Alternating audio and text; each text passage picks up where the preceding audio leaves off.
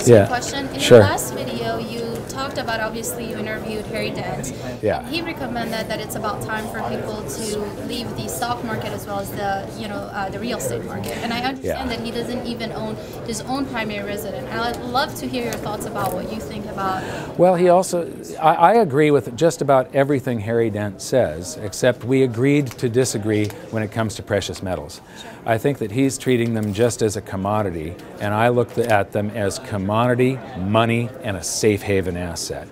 I also look at history, and he is a great historian, but I don't know why he doesn't consider that in the last great deflation, the only big deflation that we can actually look at and study that we have data on, gold rose 70%.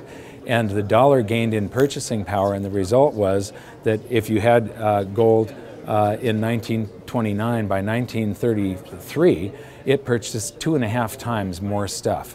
It was the top performing asset of that deflation. In fact, Homestake Mining was the best performing stock that there was, a gold mining company. So I expect history will repeat.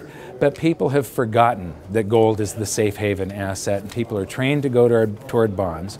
So what I expect is for gold to take this dip with deflation first.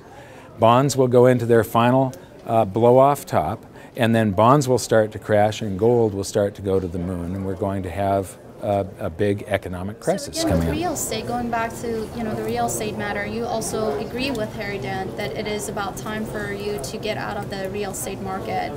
I think stocks and bonds and real estate are all in a major bubble at this point, and I can't find any measure that shows me that they aren't. When I look at Robert Shiller's data on PE ratios or his real estate index, they're real estate and stocks, major bubbles. Bonds are at the end of this 35-year-old bull market. The other side of the cycle was 34 years. And so that bubble is just about to come to an end. And so where can an investor go if bonds are crashing, if stocks are crashing, if real estate is crashing? Is there an asset class left? Yes, there is precious metals.